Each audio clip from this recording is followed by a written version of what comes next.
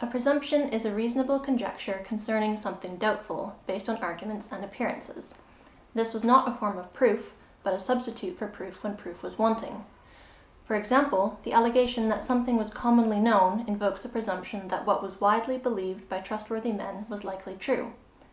Some presumptions, called violent presumptions by civil lawyers, could be sufficient grounds for a sentence, but the more common form was probable or light presumptions, which would merely determine which party would bear the burden of proof.